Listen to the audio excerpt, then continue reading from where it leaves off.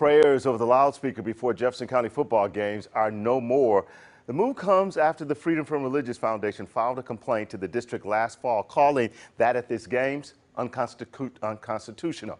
CBS 42's Jen Cardone live at Gardendale High School tonight with the latest. Jen?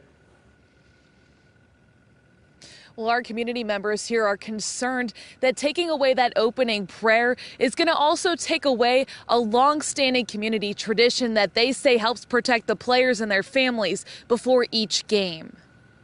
So God, I pray for a spirit of unity in this place tonight. Religion is at the center of almost everything in the city of Gardendale. And I'm very thankful and proud that we start every council meeting off with prayer. A tradition before meetings and home football games until now.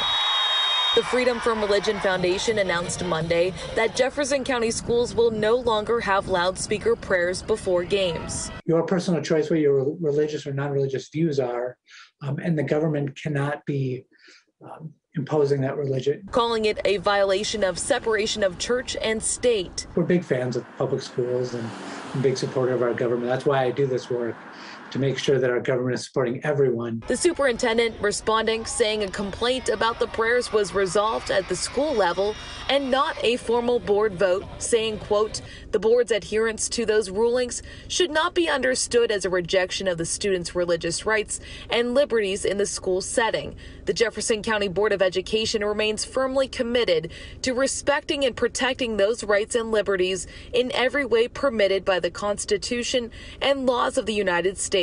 God is our part of our community and our daily lives, and that's removing that opportunity for them to be exposed to that. It's news not sitting well in the community. I think there's a way that we can sit there, we can pray before the game and start the game just like we always have.